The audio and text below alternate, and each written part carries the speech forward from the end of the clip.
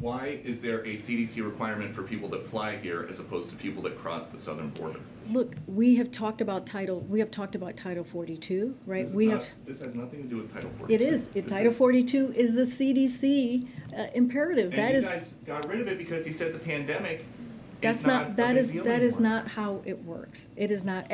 Title 42 is very much in place, and that is the process. So there is a CDC provision for folks coming through the southern border. It is not just for tennis players.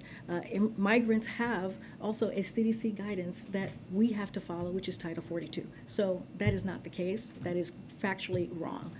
Okay. I don't have to say anything. I'm a doctor too.